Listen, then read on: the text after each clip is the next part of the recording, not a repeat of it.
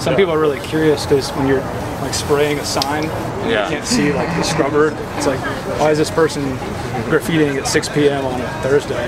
We were washing off graffiti from signs and parking meters, just doors, windows, various places in Deep Ellum. We nicknamed it Sesame Street because everywhere you go, you're like, oh, hey, how are you doing? How's it going? It looks like it's all been touched.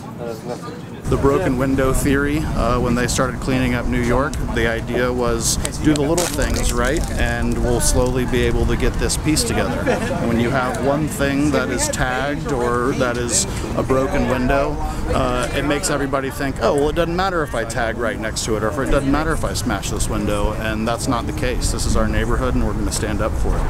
That's the way to do it. We're going to need a pressure washer next time. Little card. Just trying to make Dallas look good, that's all.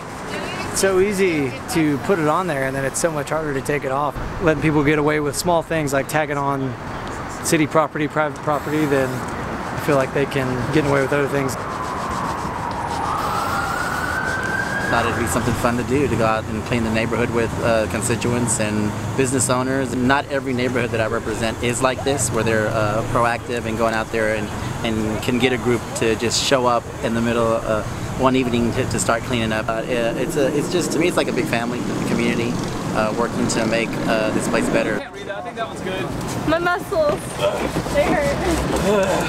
Guys. Jack, just think about the tone you're getting.